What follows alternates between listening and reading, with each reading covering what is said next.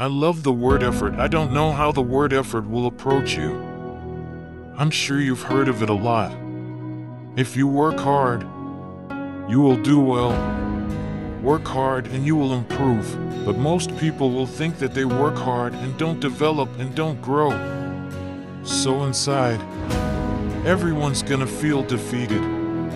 It's hard to feel this hard work. I am a soccer player.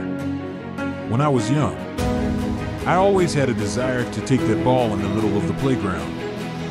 When the ball went over my head, I wanted to go faster and take the ball faster than my opponent. So I did 1,000 jump ropes every morning. It was so hard at first. So I did 10 sets of 100 each. That's how I did it for 2 years. And 2 years later, I was able to do it 1,000 times at once.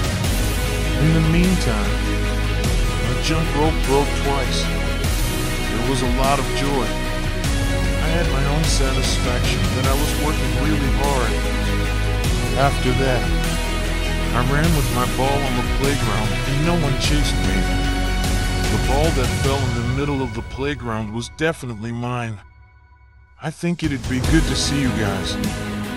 If you want to see me do better than now, next week, next month, I won't change my appearance.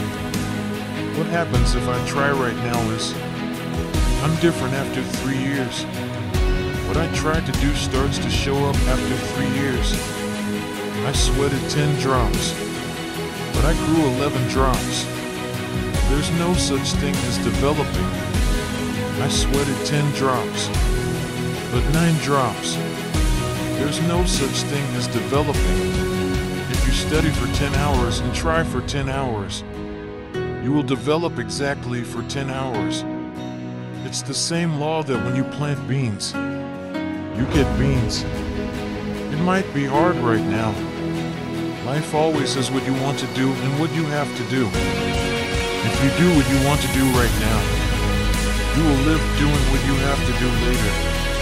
But if you live with what you have to do now, you can live with what you want to do later. How is it wise? What are your thoughts?